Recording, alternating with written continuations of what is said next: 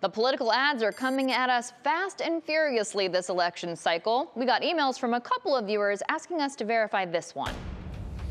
Brown backed Biden, voting to let transgender biological men participate in women's sports, and supported allowing puberty blockers and sex change surgeries for minor children. It was put out by the Senate Leadership Fund, a super PAC created to help Republicans in the U.S. Senate. Let's start with the claim that Democratic Senator Sherrod Brown supported allowing puberty blockers and sex change surgeries for minor children. It cites an interview with WSYX in Columbus as proof of this. Here's what Senator Brown said in that interview. A child's health care decisions are between them, their parents, their families, their doctors, not politicians.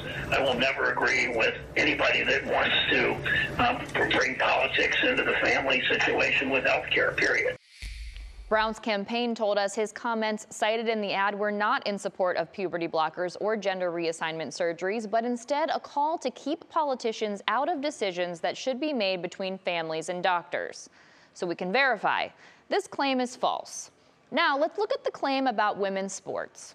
When making the claim, the ad refers to a vote in the U.S. Senate from March of 2021. When we pull up this vote on the U.S. Senate website, we see the amendment that was the subject of the vote had nothing to do with allowing transgender people to participate in women's sports. It was actually only about money. Senator Brown voted against including an amendment in the American Rescue Plan that would have stripped federal funding from Ohio schools if those schools allowed transgender people to participate in women's sports.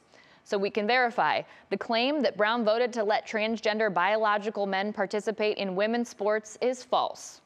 Remember, if you see something you want us to fact check, you can send it our way at verify@wkyc.com. With your Verify, I'm Stephanie Haney.